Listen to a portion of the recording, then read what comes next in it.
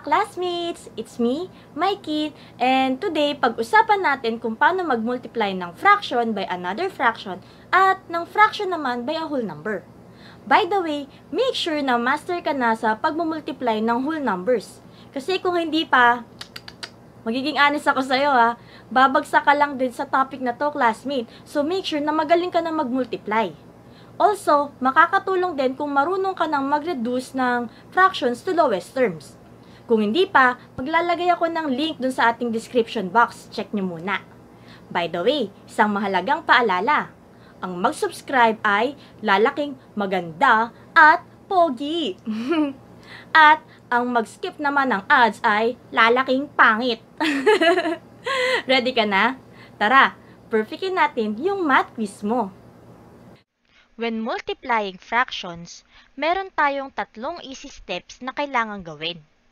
Una, multiply the numerators. Ikalawa, multiply the denominators. At ang panghuli, reduce to lowest terms. Para mas maintindihan, let us have some examples. Tingnan natin kung paano mag-multiply ng proper fraction by another proper fraction. Example, we have 1/3 of 1/2. Kung mapapansin, yung 1/3 at 1/2 ay parehong proper fractions dahil yung kanilang numerator o yung number sa taas ay mas maliit kung ikukumpara sa denominator or yung number sa baba. Tapos ito mahalagang tingnan ha. Nakita mo tong off? Usually, ginagamit yan pag word problems. Yung off, ang ibig sabihin yan, multiplication. So, tuwing nakikita mo yung salitang off sa isang word problem, automatic multiplication yan. So, kung meron tayong 1/3 of 1/2, same lang yan sa 1/3 times 1/2. Then, remember our first step? Multiply the numerators. So, ang numerators natin dito ay 1 at 1. So, pag minultiply natin yan, 1 times 1 is 1. Next, multiply naman natin yung denominators. Ang denominators natin ay 3 at 2. So, pag minultiply yung 3 times 2, that is 6 or over 6. And finally, we have to reduce to lowest terms. Since yung 1 over 6 ay naka-simplest term na, then yan na yung ating final answer. Another example, we have 3/4 of 2/3. So remember, pag sinabing off, yan ay same sa multiplication. So we can also write this as 3/4 times 2/3. Then we can now proceed to multiplication. So una, multiply natin yung numerators. We have 3 times 2 equals 6. After nyan, multiply naman natin yung denominators. So we have 4 times 3 equals 12 or over 12. And finally, we have to reduce it to lowest terms. Since yung 6 at 12 ay parehong divisible by 6, then we can still simplify this. So 6 divided by 6, yan ay 1. At 12 divided by 6 naman, yan ay 2. Then, this is now our final answer, 1/2. This time, let us multiply a proper fraction by an improper fraction. Example, we have 5/7 of 4/3.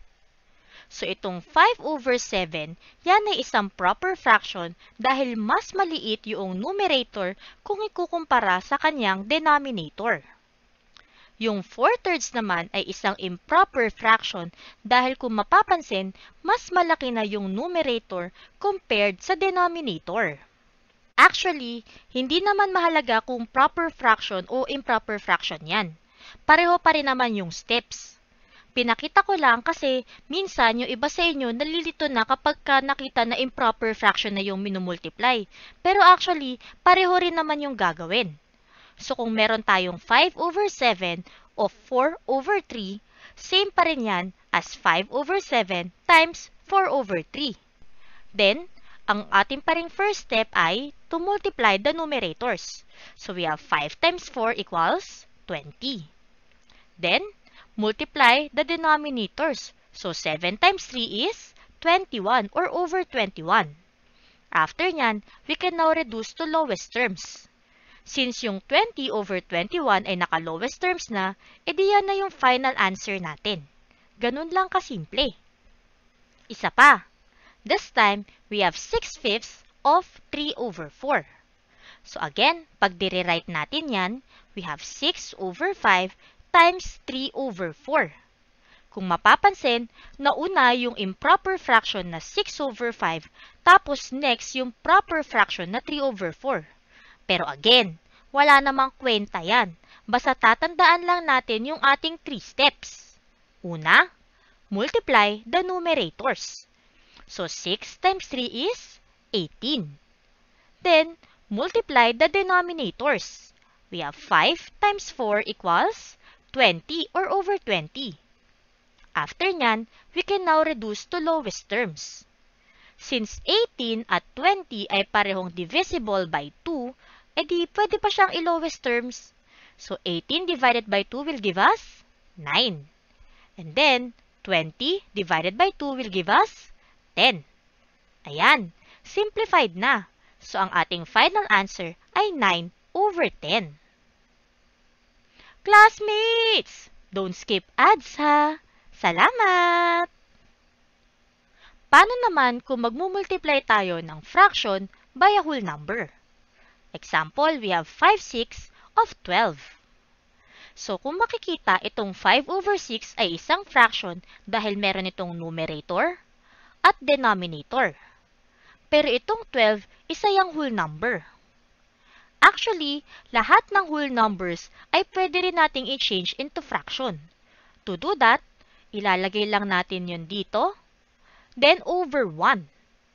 So in short, itong 12 over 1 ay isa na ring fraction dahil meron tayong numerator at denominator.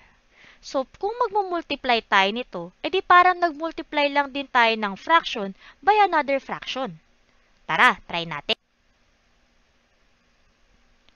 5 over 6 of 12 over 1 is just the same as 5 over 6 times 12 over 1. Then, let's just multiply the numerators. So, 5 times 12 is 60. Then, multiply naman natin yung denominators. 6 times 1 is 6 or over 6. Then, let us reduce to lowest terms. Since yung 60 at 6 ay parehong divisible by 6, then we can simplify it pa. So 60 divided by 6, that is 10. At 6 divided by 6 is equal to 1. Tas kung mapapansin, di ba we have 10 over 1? Pwede pa natin yan i-simplify ng pagsulat. Tingnan to maigi ah. Yun. Tinanggal lang natin yung over 1 kasi whole number na siya. So, ang ating final answer ay 10. Nagets mo ba? Sige, let's have one more example para mas ma-master mo ha. Let's say we have 7 halves of 4. So, again, i-rewrite natin. Una, we have 7 halves. Then, yung of, remember, ibig sabihin yan, times. At yung 4, we can rewrite it as 4 over 1. Dahil kahit anong whole number ay pwede nating i-change to fraction just by adding a denominator of 1. So since fraction na to multiplied by another fraction, then we can just simply multiply the numerators. So we have 7 times 4 equals 28. Then, let's multiply the denominators. 2 times 1 is 2. Then, reduce natin to lowest terms. Since yung 28 at 2 ay parehong divisible by 2, so let's simplify. So 28 divided by 2 is 14. At 2 divided by 2 is 1. Kung mapapansin, over 1 na siya.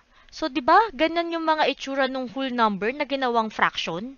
So, kung tatanggalin natin yan, mapapansin na whole number din to. Ang ating final answer ay 14. Try it! What is 2/9 of 1 over 4? Comment down below.